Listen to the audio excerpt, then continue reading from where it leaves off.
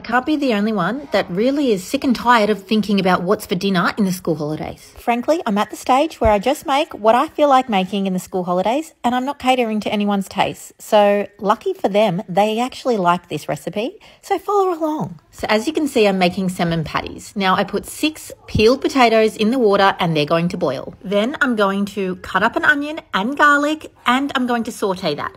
Then I'm going to drain a can of pink or red salmon. Then you're going to add a grated carrot, zucchini, a cup of grated cheese, a cup of breadcrumbs. You're going to have 1 lemon rind, 1 egg, and once the potatoes are done, you're going to mash them. I know what you're thinking. It's a whole heap of fucking around. And to be honest, it is. But you can make them in bulk, everyone eats them, and you can eat them for lunch the next day and for dinner the next night, for all I care.